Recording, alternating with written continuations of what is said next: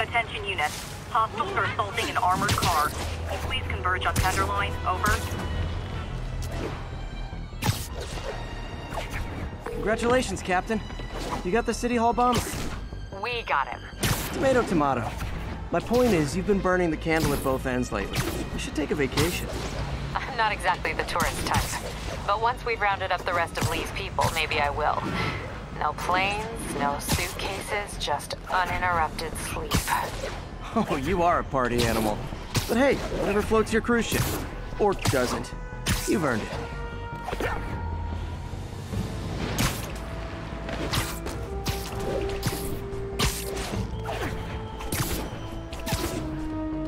All units, a break-in was just reported. Officers near Bowery, please respond.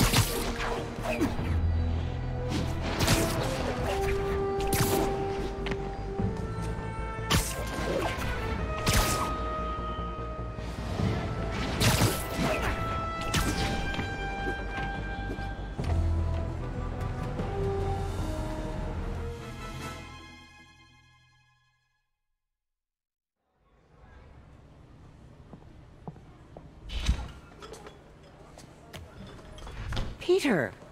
You okay? I'm getting by. I don't know how I feel about you running this place all by yourself. And these people need help. If I lose a few hours of sleep, so be it. So have you heard from Mr. Lee since? No. But the Martin I know couldn't have done that. Whatever's become of him, that's not the one I want to remember. So, how are things with MJ? Oh, well, you know, she's, it's complicated. Honesty. That's what got me and Ben through the rough patches. You guys had rough patches? Oh, sure. Especially when we were your age. So, are you honest with her? Does she know the real you? Hey, turn it up. I want to hear this.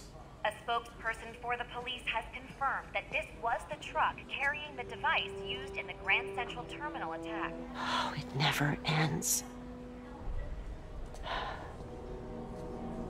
Peter?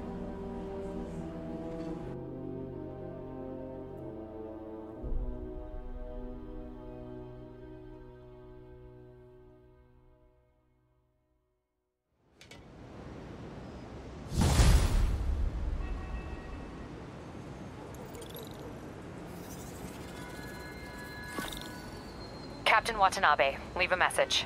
Yuri, where are you? Call me when you get this. I just hope the Devil's Breath is still there. And still secure. If the demons got to that truck, this just went from bad to catastrophic.